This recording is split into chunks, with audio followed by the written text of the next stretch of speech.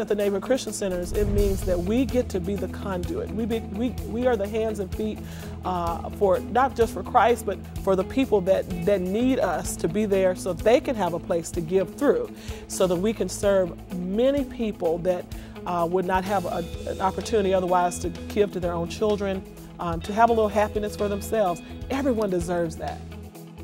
This is our 7th home that we've built here in Memphis. It's really exciting. Every year we have about 500 of our employees come out over a 4-week period or so and build a home for somebody who's deserving, who's looking for home ownership. And I can tell you personally, there's nothing more powerful than when you hand those keys to that homeowner, that you know you've helped them fulfill that dream.